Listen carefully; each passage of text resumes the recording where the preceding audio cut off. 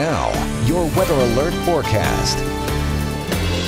Hello, I'm meteorologist Ryan McPike with an updated look at our forecast. Sunshine will return today along with some north winds at times gusting to 25. All of that though should help to drive the high up to about 68. Tonight then skies will stay mostly clear. Will once again be kind of cool. Those will drop to about 45. Fortunately, the winds will diminish. And then our forecast as we head towards Friday calls for sunshine with highs in the low to mid 70s, and we'll keep going from there. I'm still forecasting highs well into the 70s with plenty of sun for the weekend, and then just minor chances of rain early next week with highs